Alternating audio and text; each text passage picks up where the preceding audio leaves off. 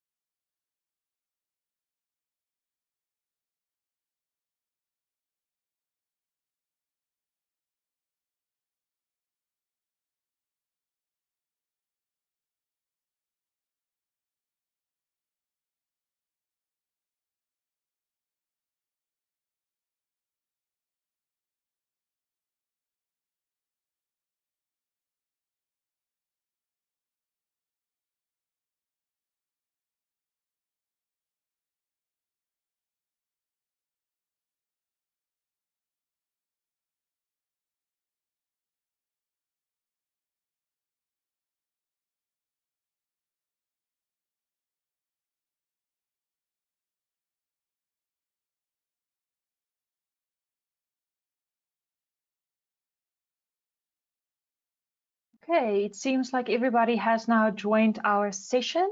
Grade 12 learners, just to introduce myself again, my name is Serena Jordan and I will be presenting the webinar today for tourism world famous icons. Just to let you know, this will be a dual session. In other words, I will be presenting this webinar in Afrikaans and English.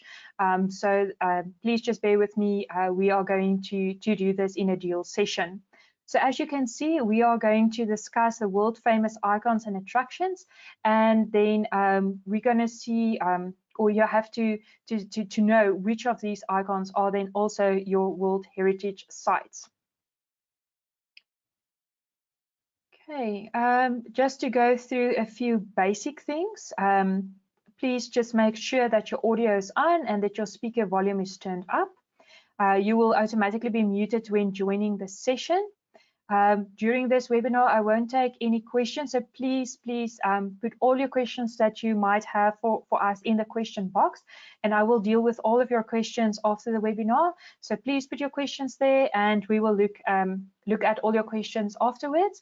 But please just also note that there is a raise your hand icon on your dashboard or on the below or on the right.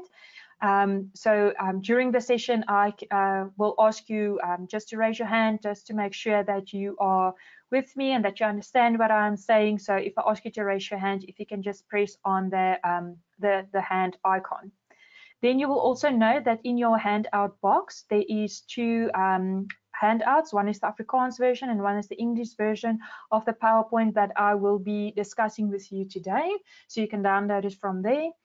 And then all other information will then be on your dash box.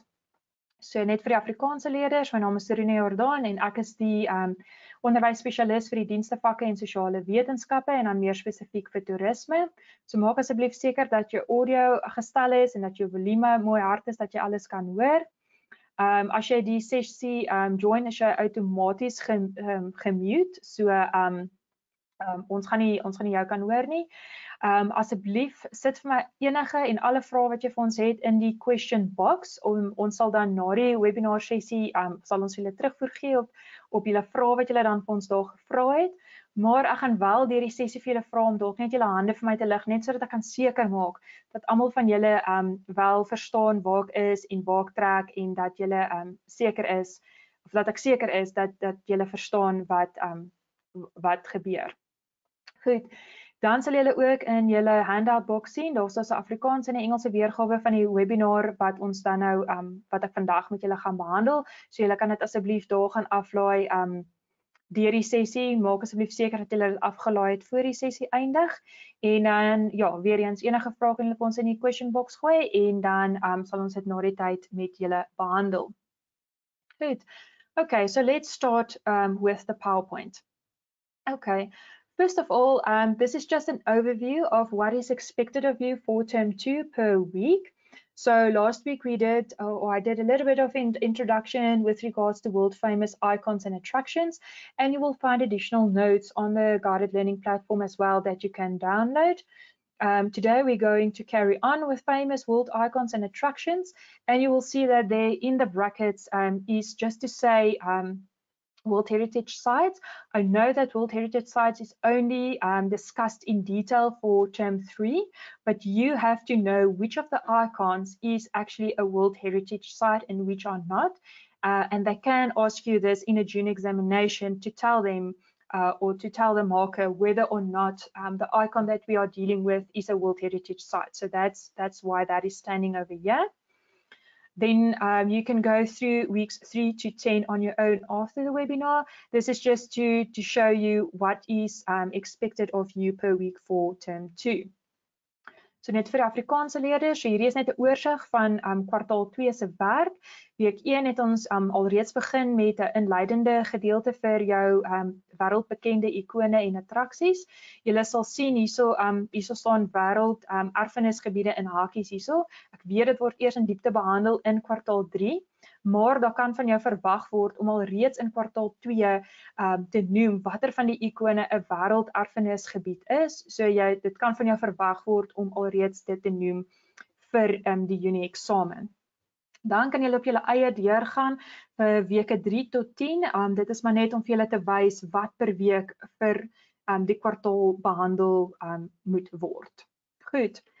So, if we look at world icons and attractions, we can divide it into a tourist attraction versus an icon.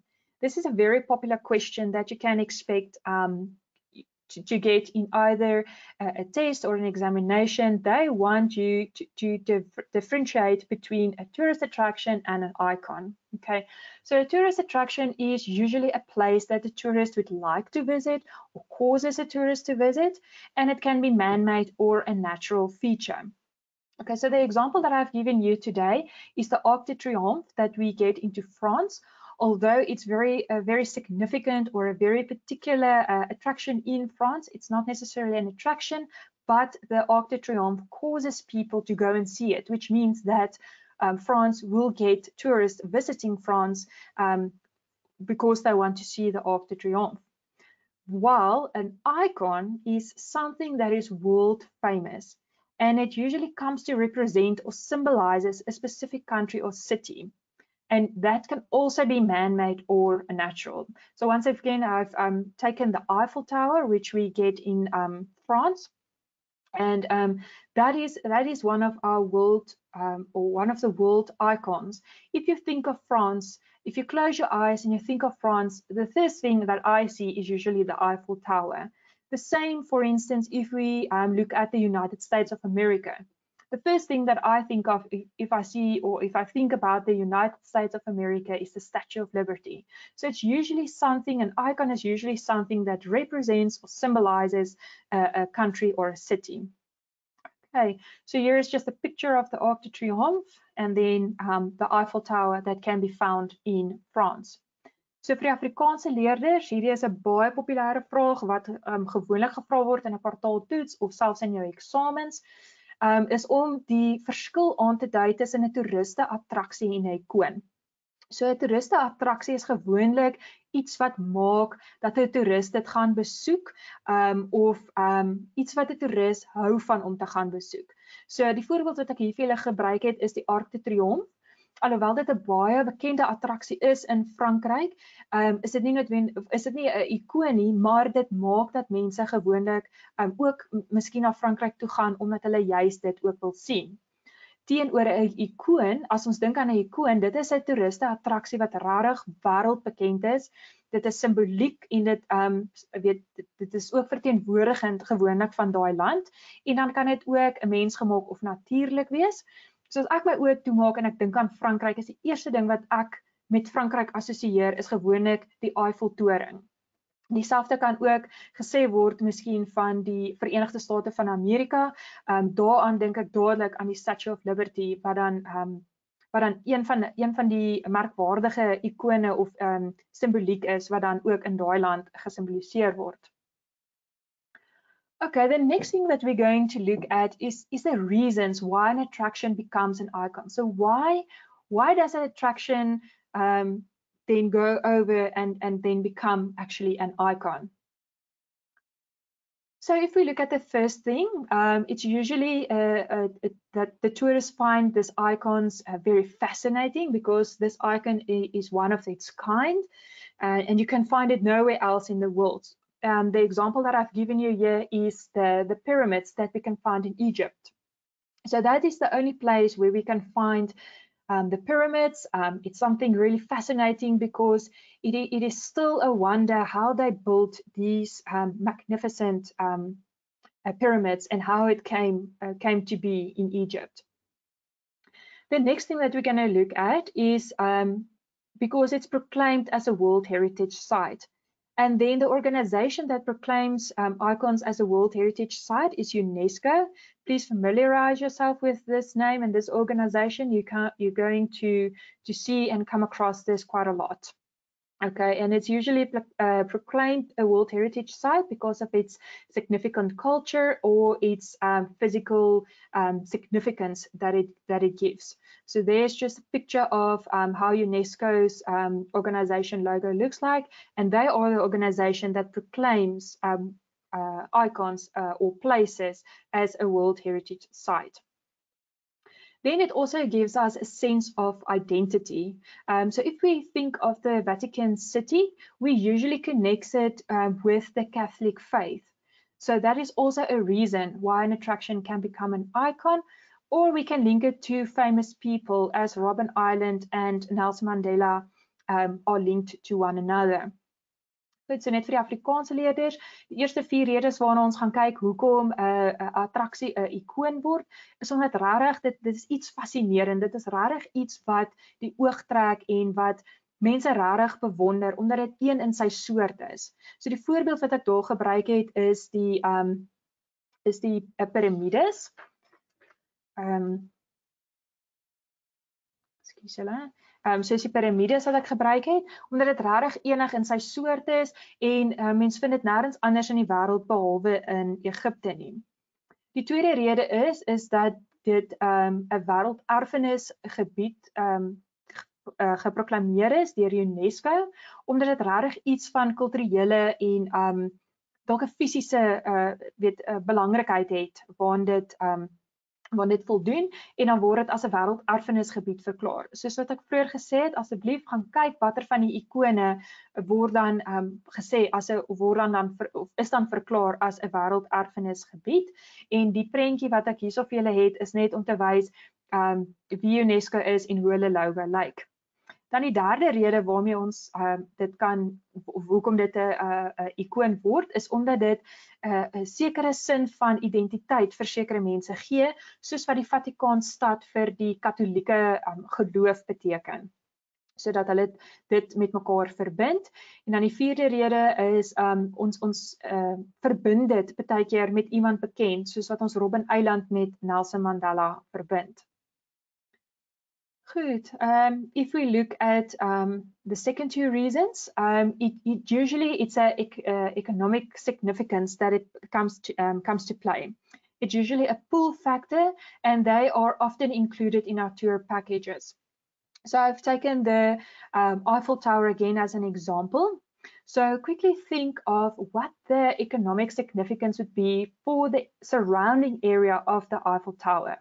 So if people go to the Eiffel Tower, they might want to have something to drink, they might have something to eat, they would need some accommodation, or whatever the case might be. So the economic significance is not just only for the icon, but also for the surrounding areas, which means that not only does the Eiffel Tower as an attraction gets money, but also the workers working for the Eiffel Tower, and then once again the surrounding area. So all the restaurants, accommodation surrounding the Eiffel Tower also now gets benefit from this economic significance, but the Eiffel Tower is the main pulling factor because people want to come and see this significant icon that we see in France.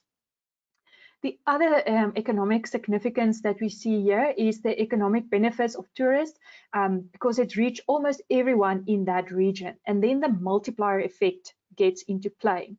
So like I explained to you just now, not only the Eiffel Tower makes money of tourists visiting the specific icon, but also the surrounding areas, which means that the people in the surrounding areas, the restaurants, the accommodation, all of them now gets money because tourists comes to visit the Eiffel Tower. The multiplier effect gets into play when the tourists pay then obviously for a ticket to go up into the Eiffel Tower. That money is distributed now to the workers that work for the Eiffel Tower. So the workers then gets paid because of this money that comes in. The workers can then go home and they can then buy groceries from the local supermarket. So the supermarket in that area benefits from that, and so the multiplier effects continues and it snowballs into a bigger financial significance. So net vir die Afrikaanse leerders, die ander twee redes is dan van ekonomies van belang. So as ons kyk na die Eiffeltoring weer eens, dit kan 'n baie groot aantrekkingskrag wees. So omdat mense graag die Eiffeltoring wil gaan besoek, kan toeragente of kan toerpakkette dit insluit dat jou Eiffeltoring ook dan deel vorm van jou pakket, en so kry ander produkte van jou toerisme produk dan ook voordeel uit die feit dat jy dan jou ikoon ingesluit het by die toerisme pakket. Die tweede rede is, of die tweede ekonomiese voordeligheid wat hierdie dan nou inhou, is dat almal in daai area rondom die Eiffeltoring daaruit voordeel trek. Met ander woorde, as daar 'n restaurant is of 'n verblyf of enige so iets wat rondom of in daai omgewing is, want onthou toeriste, alhoewel hulle die ikoon kom soek, word hulle ook honger en dors en hulle moet dalk ook ergens bly. So met ander woorde, jou restaurante en jou akkommodasie trek dan ook voordeel uit die ikoon uit, omdat die mense dan nou daar besoek, kan hulle dan ook ander plekkies rondom die ikoon besoek, wat dan op die ou einde vir hulle ook dan 'n finansiële voordeel inhou. Die multiplier effek of die meervoudigheidseffek speel dan ook 'n rol in die sin dat die mense wat dan vir die Eiffeltoring werk, met ander woorde die toergidse en die toer bemanningslede of almal wat dan deel vorm van die werkmanskap van die Eiffeltoring word dan betaal. Hulle vat dan daai geld, hulle vat dit dan na hulle families toe, hulle kan dan geld gaan of hulle spandeer dan geld op by hulle plaaslike supermark, wat beteken dat die supermark ook voordeel trek uit die ikoon, want hulle moet dan ook groceries en goedjies gaan koop om dan weer aan hulle familie te voorsien en dan ook natuurlik om huur te betaal ensovoorts. So die multiplier effek speel dan ook 'n groot rol as dit kom by ikone. Goed. So the next thing we're going to look at is the profiles and the statistics of tourists visiting icons. So it's very important.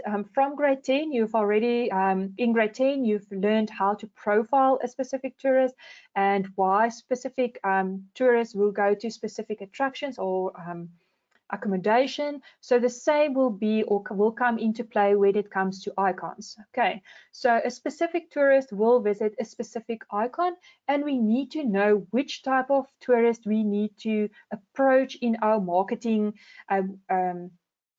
campaign, or if we have a specific package or product that we want to deliver. So we need to know what type of tourist will we attract to certain icons.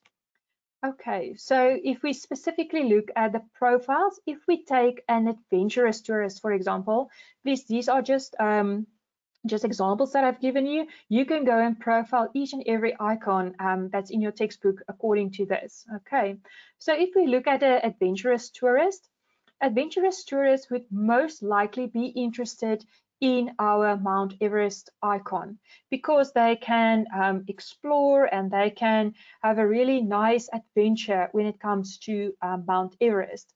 Whilst our cultural tourist might be interested in an icon which is the Blue Muskie. So we must always link a type of tourist to a type of icon. This can also be expected from you in a test or examination. They can ask you to link a type of tourist to a type of icon. Goed, so vir die Afrikaanse leerders, dis baie belangrik om te weet watter profiel toerist gaan 'n sekere ikoon besoek, en daarbey saam moet ons ook weet wat die statistieke is van toeriste wat sekere ikone besoek. So as ons nou byvoorbeeld na jou avontuurtoerist kyk, hierdie het julle al reeds geleer in graad 10 hoe om sekere toeriste weet se profiele is en hoekom hulle sekere toeriste is, en wat ons en hoe ons hulle dan kan link na sekere attraksies of sekere akkommodasies toe. Goed, so as ons dan nou spesifiek kyk na jou avontuurtoerist, hulle sal nogal eerder na 'n ikoon toe gaan wat jou berg Everest is, omdat hulle dit kan gaan uitklim en sekere avontuurlustige aktiwiteite daar kan doen. Die volgende waarna ons kyk is 'n kultuurtoerist. Jou kultuurtoeriste sal meestal ikone besoek soos jou blou moeskie. So ons moet weet watter tipe toerist pas by watter tipe ikoon, want dit kan ook van jou verwag word om in 'n eksamen of 'n toets weer te gee, sodat jy kan verstaan watter tipe toerist sal watter tipe ikoon besoek. Maar is ook belangrik om te weet, as jy enige in die toerismebedryf staan en jy wil 'n sekere ikoon bemark, en dat jy kan weet aan watter tipe toerist sal belangstel aan hierdie tipe ikone. Goed. So the next thing that we're going to look at is the statistics of tourist visiting icons. So why is this important to know? Why do we have to know what the statistics is of tourist visiting icons? Okay, so the number of tourist visiting icons are also used to plan the following. So we need to also make arrangements when it comes to our icons.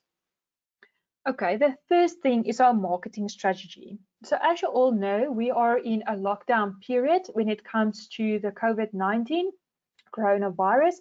So all over the news, you would have seen that a lot of attractions internationally had made plans for tourists to still see and view the attractions so that the interest don't go away.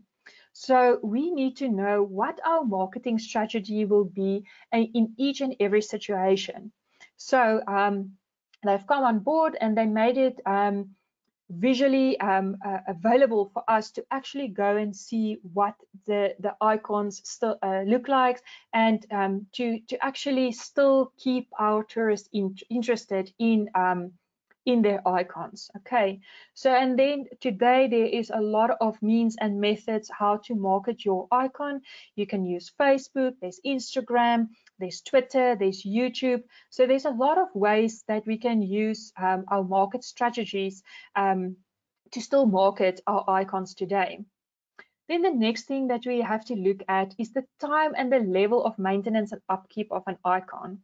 If we take, for instance, the Northern Hemisphere, their peak season or their summer season is usually from May, June, July.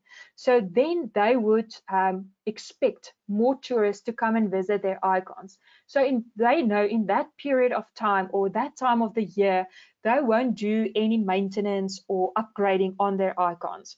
So they will only do it in their off season. So when it's off peak, mostly in the winter times, from October, November, December, January, February, then they would do their maintenance and upkeep of the icon. It will just be the opposite when it comes to the Southern Hemisphere, because the seasons obviously change. Our upkeep time would be now in our winter time, which is any time from May, June, July. And then our peak season, especially for, say, for instance, for the southern icons is on our summer times. So then we won't do upkeep. We'll only do our upkeep in the winter time.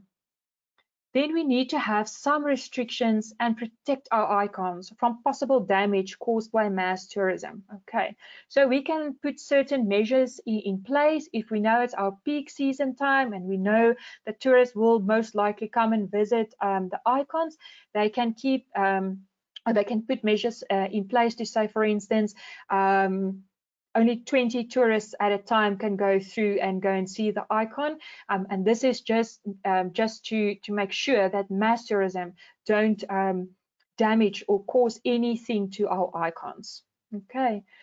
Goed, so hoekom is dit belangrik om statistieke te hê oor toeriste wat ikone besoek? Dis baie belangrik sodat ons weet wanneer en hoeveel toeriste die ikone besoek sodat ons die volgende kan beplan. So eerstens is ons bemarkingsstrategie.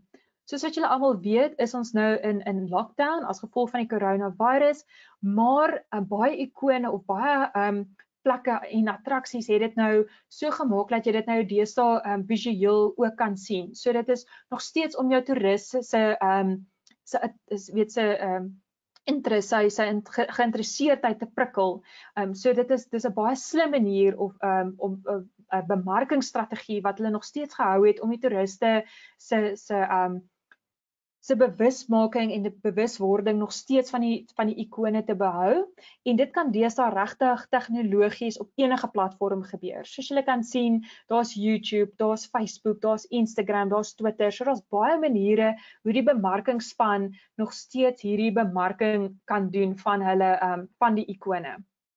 Goed, dan is dit ook baie belangrik om te weet wat is die regte tyd om bietjie opgradering te kan doen aan jou ikone. As ons byvoorbeeld vat die noordelike halfronde, hulle piek seisoen of wanneer hulle die besigste is, gewoonlik in hulle somertyd wat enige tyd van Mei, Junie, Julie, Augustus maande is. So met ander woorde, dan kan hulle nie enige herstel of reparasies doen aan die ikone nie. Dit moet gewoonlik maar gebeur wanneer dit bietjie rustiger is, met ander woorde in hulle wintertye wat dan meer Oktober, November, Desember is. Dit sal net mooi die teenoorgestelde wees vir jou suidelike halfronde. Ons piekseisoen is met ander woorde in ons somertye wat dan enige tyd van September, Oktober, November is en ons wintertye is dan 'n goeie tyd in die suidelike halfronde om dan 'n bietjie opgradering werk te doen wat dan gewoonlik Junie, Julie is. Goed. Dan moet ons ook baie versigtig wees dat massatoerisme nie ons ikone beskadig nie. So wanneer dit dan nou piekseisoen is, moet ons seker maak dat ons byvoorbeeld regulasies inbring om te sê, in ons piekseisoene laat ons arguments onthalwe net 20 toeriste deur die ikoon laat gaan, sodat ons kan verseker dat daar nie enige beskadiging aan die ikone plaasvind nie.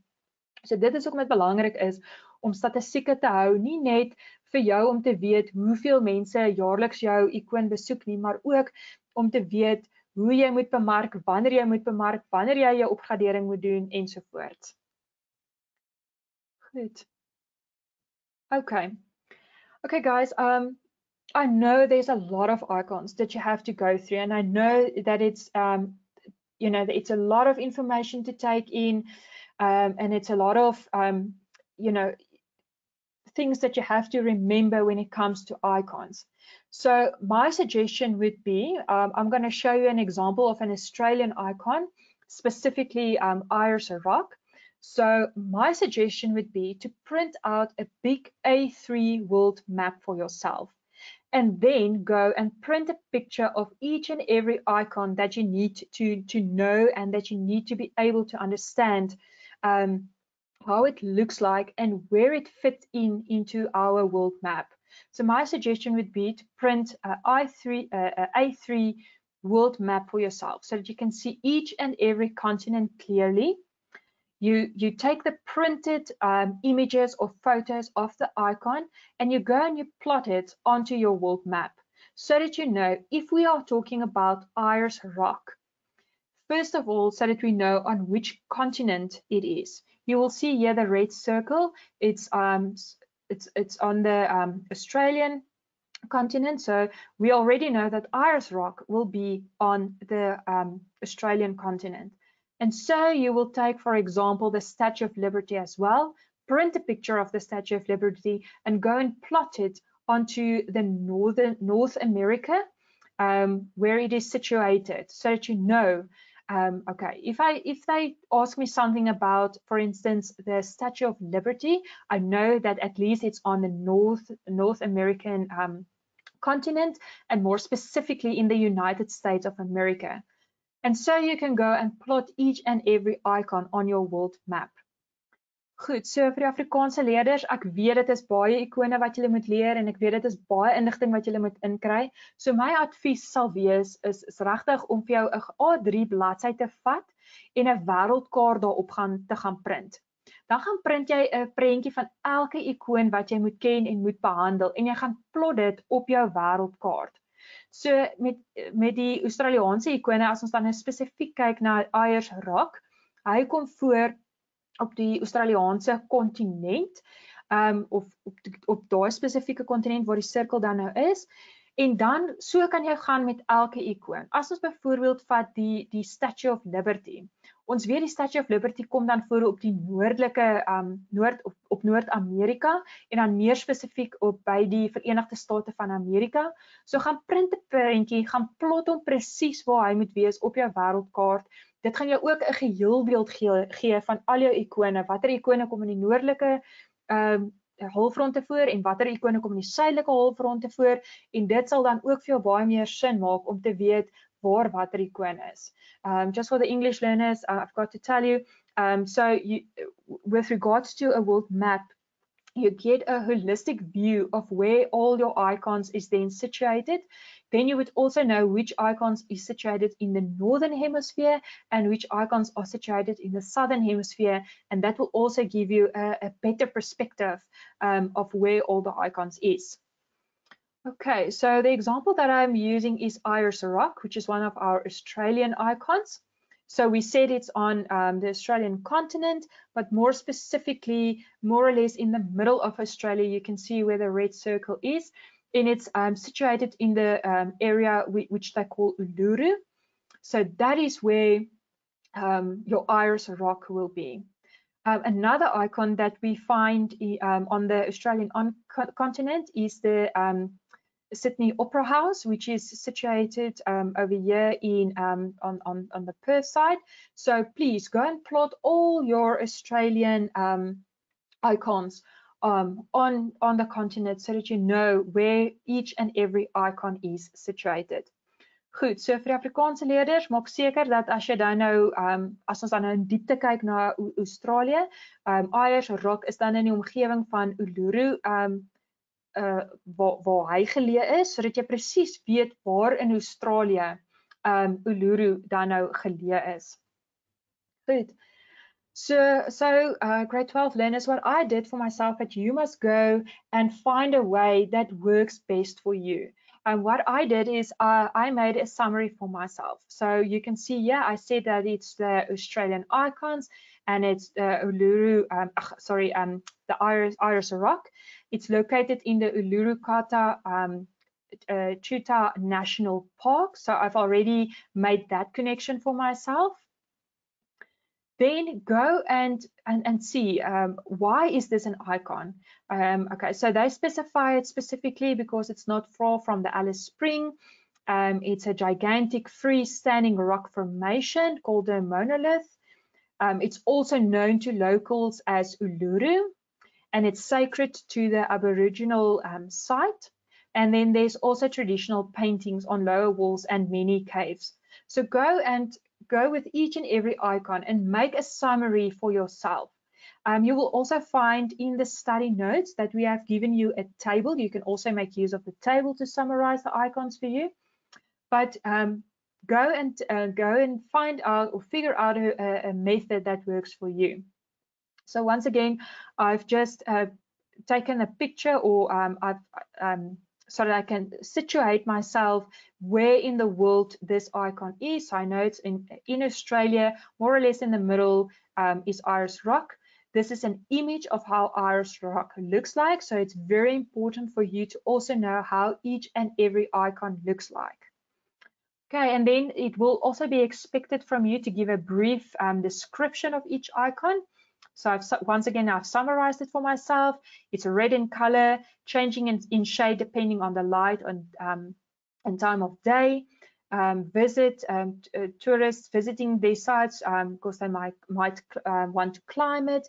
And then Ayers Rock is then a UNESCO World Heritage Site. So then I know that this specific icon is then also a World Heritage Site.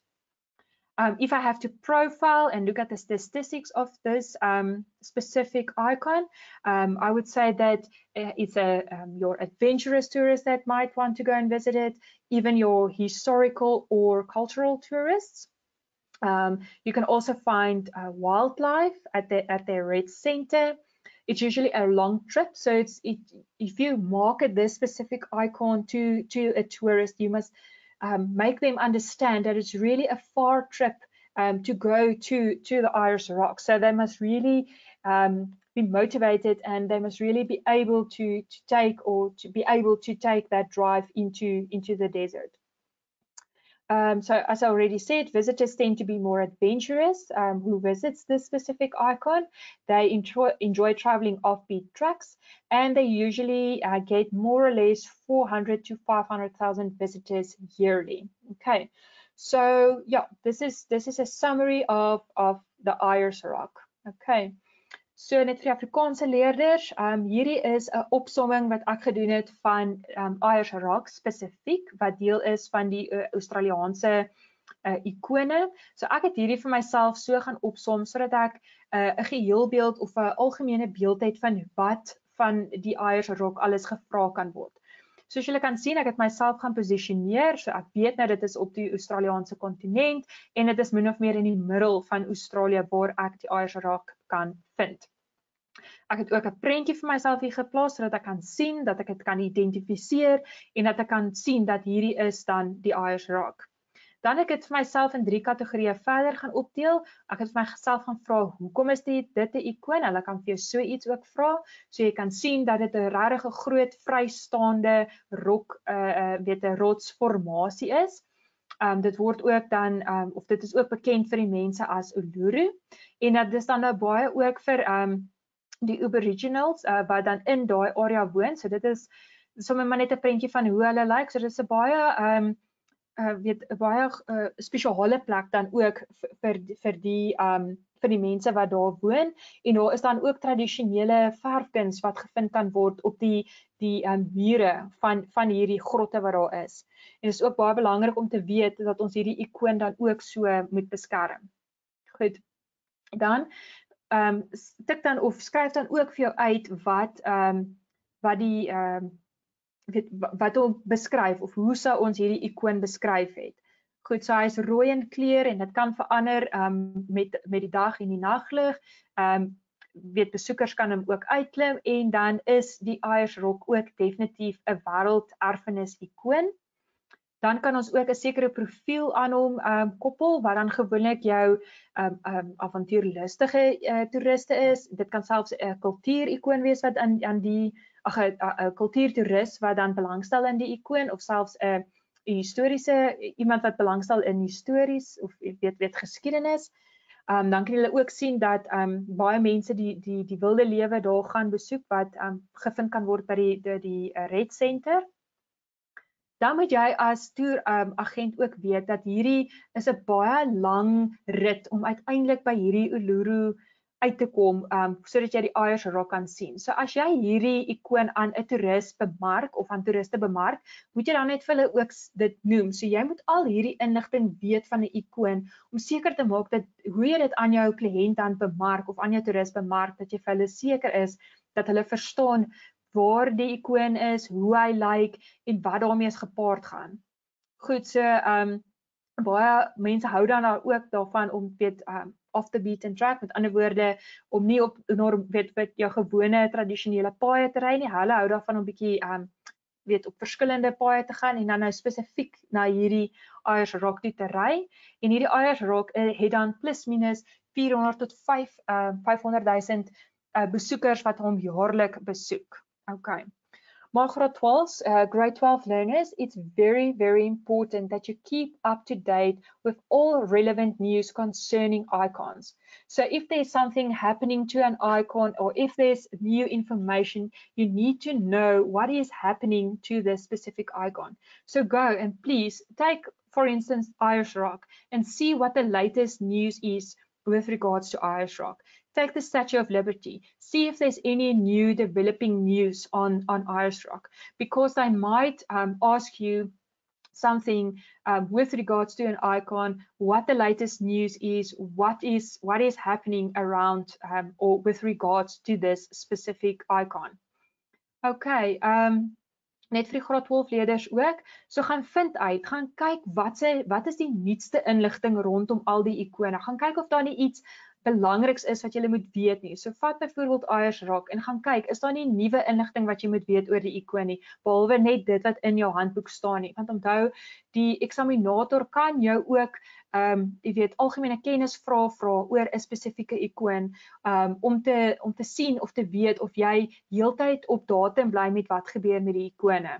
Want as jy enig in die toerismebedryf gaan staan, moet jy hierdie ikoon aan jou toeriste kan bemark. En as jy nie vir hulle die nuutste, belangrikste inligting oor hierdie ikone kan gee nie, gaan hulle dalk voel dat hulle half ingedoen is of jy weet dat jy nie vir hulle die nuutste inligting gegee het nie. So dis baie belangrik om altyd vir jou toeriste die nuutste, beskikbaarste inligting te gee. Goed. Can I just quickly ask you to raise your hand? I just want to see if everybody understand what I said today and if you understand what needs to happen with regards to world famous icons. Okay, I see a lot of hands. So yeah, so it can be a very fun subject. It can be a very much interesting if you actually go into and investigate each and every icon. You will really find interesting facts about these icons. The last thing that I just quickly want to go with or through with you is just we've covered now a lot of theory, but how do I apply this theory to a specific scenario in a test or an examination? Okay, so typical questions that you can expect is something like, explain the difference between an attraction and an icon. Make sure that you know what the difference is between the two. Make sure that you know what an attraction is and make sure that you know what an icon is. Then they can ask you to identify and match a specific tourist profile to an icon. So they can give you a specific scenario and they can say, this is tourist A and this is its profile. Please link it to a specific icon that you have studied, or please link it, or they can give you tourist profiles and then they can give you icons and they can ask you to match the two with one another. Then a very popular question that they might ask you is they can give you, as you can see here below, they can give you pictures. That's why I say go and identify, go and print the pictures, go and see what each and every icon looks like, so that you can know that if they talk about the Taj Mahal, that you know this is what the Taj Mahal looks like. If they talk about the Statue of Liberty, that this is what the Statue of Liberty looks like. Because if you know what the icon looks like, then it's important to go and plot it onto your world map, because they might ask you something to, as the example below, they can give you a table as such, and they can ask you to complete. So if you take the Taj Mahal, you must say, yeah, okay, the icon that is depicted in 111 is the Taj Mahal. You must know what continent it's situated on, which country it is in, which city and area it can be found in. Is this a World Heritage Site or not? And they can even ask you to give a brief description of the icon. So that is why it's important that you know how it looks like and what is happening around and why this came to become an icon. The last thing that I must ask you or that I can ask you is to give you a specific scenario. Say, for instance, something happened in Italy and they want you to apply the theory to the specific scenario. So they might ask you, what is the icon that was affected by this scenario, or what type of tourist can be linked to the specific icon and scenario that they have given you, or any other questions relevant to a scenario. But please take the scenario that they have given you, and if you have to give an example, take an example from the scenario so that they can give you the full marks that you deserve. So take the scenario and answer it according to that. Okay. Net gou weer vir die Afrikaanse leerders. Typiese vrae wat jy kan kry om dan jou teorie toe te pas op 'n spesifieke scenario in 'n toets of 'n eksamen. 'n baie populêre vraag wat gevra word is om te verduidelik wat die verskil is tussen 'n attraksie en 'n ikoon. So maak seker dat jy weet wat die verskil is tussen die twee. Dan soos genoem kan hulle ook vir jou vra om 'n spesifieke toeriste profiel te koppel aan 'n spesifieke ikoon. So hulle kan byvoorbeeld vir jou 'n toeriste profiel gee en dan kan hulle vir jou sê, jy weet, dan kan hulle vir jou sekere prentjies gee van sekere ikone en dan kan hulle vir jou vra om die twee met mekaar te verbind. Watter toeriste profiel sal by die ikoon pas? Dan 'n ander populêre vraag wat hulle vra is om vir jou byvoorbeeld 'n prentjie te gee en jy moet dan die onderstaande tabel voltooi. So dis hoekom ek sê dit is belangrik om 'n prentjie te gaan uitdruk van elke ikoon waarmee jy te doen kry in jou graad 12 jaar, sodat jy presies kan weet dat as hulle praat van die Thai Mahal, dit is hoe die Thai Mahal lyk. As hulle praat van die Statue of Liberty, dat jy kan sien, o ja, dit is hoe die Statue of Liberty lyk en wat die rede is hoekom hy 'n ikoon geword het, sodat jy die onderstaande tabel kan voltooi. So met ander woorde 111, die ikoon sal dan wees die Thai Mahal, dan moet jy kan invul op watter kontinent hy is, in watter land hy aangetref kan word, in watter dorp of area hy gevind kan word. Is die Thai Mahal 'n wêrelderfenis ikoon of nie? So gaan vind uit, gaan kyk of hy is en dan moet jy ook 'n kort beskrywing kan gee van die Thai Mahal. So dieselfde sal jy dan nou doen vir die Statue of Liberty, so sal jy dan ook die kolom voltooi vir die volgende ikoon. So maak seker dat jy weet hoe die ikone lyk, waar hulle geleë is op 'n wêreldkaart sodat jy jouself daarmee vertroud kan maak. Die laaste tipe vraag wat hulle jou kan vra is, hulle kan vir jou 'n spesifieke scenario gee. So met ander woorde, hulle kan byvoorbeeld vir jou sê daar het iets gebeur in Italië en hulle gee jou die scenario, dan kan hulle jou enige iets vra in terme van jy weet, enige ikoon wat daar voorkom en hoe dit die toerismebedryf raak, weet positief, negatief. So jy moet dit dan vir jou eksaminator of jou merker dan kan verduidelik. Maar asseblief gebruik jou scenario wanneer jy jou vrae beantwoord. So met ander woorde, gebruik voorbeelde uit jou scenario om dan jou vrae te beantwoord, maar lees mooi wat van jou verwag word as jy dan nou gevra word om die scenario van gebruik te maak. Okay, so grade 12s, this is then world famous icons. This is then the end of our session for the grade 12 work for this week. I hope that you've enjoyed it and I hope that you can take this and make it your own and make sure that you know all the icons. Please, I'm just reminding you once again, please put all your questions that you have in our question box so that we can answer all your questions. And then also please make sure to join our Facebook page, our Tourism and Tourism Facebook page. There we can assist you, we can answer your questions. We usually post relevant tourism information per grade, so you can get more information on there. And also please remember to download your study notes so that you understand and know what content needs to be covered per term. So graad 12 leerders, ek hoop dat julle hierdie sessie geniet het en dat julle dit waardevol gevind het en dat julle dit julle eie kan maak. So asseblief onthou om aan te sluit by ons Facebook groep wat die toerisme of tourism impact Facebook bladsy is. Daar kan ons julle ook weet assisteer met enige navrae wat julle het. Ons post ook gewoonlik weet relevante nuutste inligting oor die toerismebedryf per graad. So hou dit ook dop. Laai asseblief julle studienotas af, daar sal hulle dan ook sien wat per kwartaal, per week behandel moet word. Goed. If you're not registered with Impact, you can send us an email. You can send us an email at info@impact.co.za. So as jy nie geregistreer is by Impact nie, kan jy vir ons 'n e-pos stuur aan info@impact.co.za. So thank you grade 12s. Thank you for joining me today. Please keep safe and study hard. So graad 12 leerders, asseblief hou nog steeds aan om hard te leer en onthou om veilig te bly en veilig te wees in hierdie tyd. Thank you all for joining and we will see you next time.